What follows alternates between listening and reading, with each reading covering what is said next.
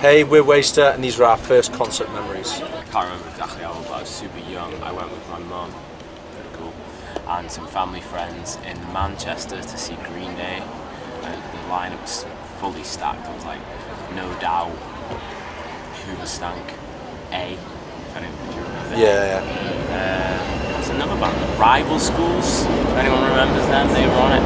But it was sick. I smelled weed for the first time. I remember.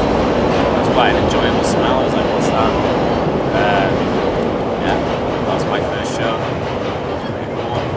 My first kind of show and festival was a festival. My dad took me to V Festival, and Radio and Kasabian headlined. And I was kind of young, and I went really far forward down front for Kasabian, and I was like tiny, and I was surrounded by these big men, and literally I got crushed, and I lost a shoe. I was like crying, getting dragged out. That was a bad time. So yeah, I left that a bit scarred and a bit hesitant to go back to another festival.